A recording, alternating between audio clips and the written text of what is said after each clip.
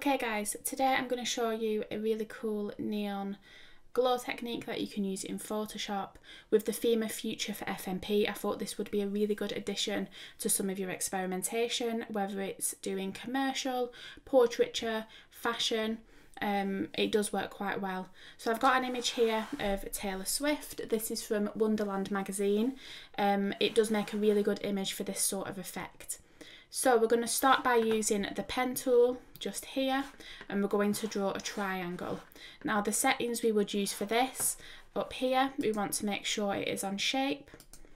Our fill needs to be clear, which is up here, and then our stroke is going to be white. We're going to set the size to about 10. You can play around with this depending on your image, but I find this is a good size for my image.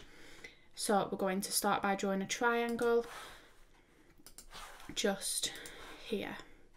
Now I wanted to avoid getting the bottom of the face in, but I have gone across the forehead, and that will be part of the triangle that we will be removing.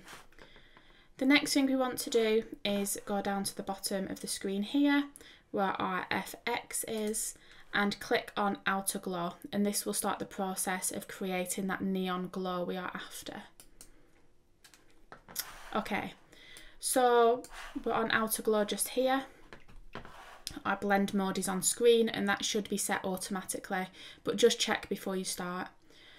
I've set my opacity to 35 and I've chosen the colour pink. You can use any colour for this, you can cycle along them, you could use blue, you can use green, but it does work really well if you're using a fluorescent colour that you would normally find on a neon sign. And in our element section, the spread I've set at 11. You can make this a bit bigger if you want to, but you don't want to make it too high of a percentage or else it'll take up quite a lot of your photograph. I would recommend anywhere between 10 and 20% for this, but again it depends on the size of your photograph. You can also adjust the size as well. This creates the spread to go a little bit further. I've chosen 40, but again it's entirely up to you with your photograph.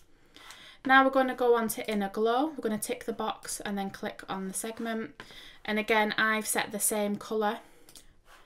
You could change it around. It doesn't make much difference. You're better off using a similar colour. Okay.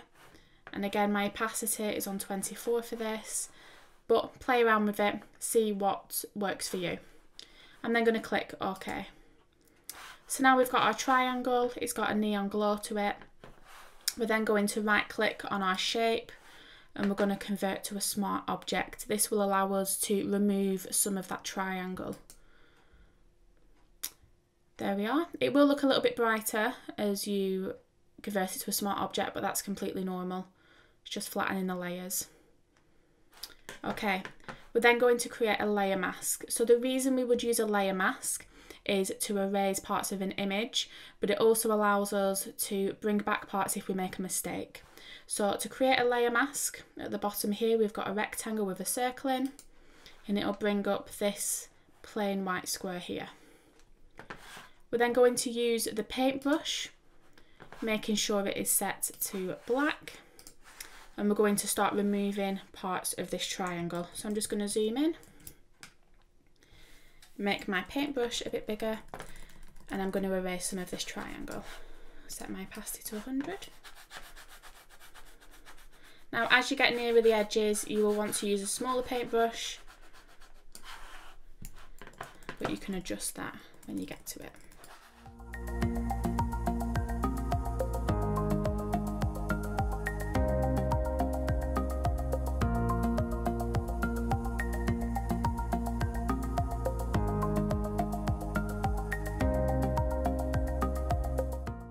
Now what I've done with this image is I have removed some of the triangle to give it a bit more depth, to give it a bit more perspective. Obviously with your photograph you can choose to keep or remove as much as you like, but I do recommend removing some of the triangle to look like it is going around the back of the head, or a hand if you were using a hand. It just gives it a bit of perspective and makes it look a bit more professional. And then once you're finished and you're happy with your result, you want to right click on your background and flatten your image. And that is our final outcome. I hope you have enjoyed this tutorial. As always, I want you to have a go with this yourself, see what you can come up with. And if you have an outcome that you're especially proud of, I want you to upload it onto Instagram or Facebook and hashtag it Photography Takeaway with Laura. And some of our best outcomes I will share onto our Instagram and Facebook page. If you have any questions, then just let me know. I'll be around on Microsoft Teams all next week and over Easter as well. So don't hesitate to ask me any questions. But for now, that is all. Enjoy your Photoshop and I'll see you next time. Bye.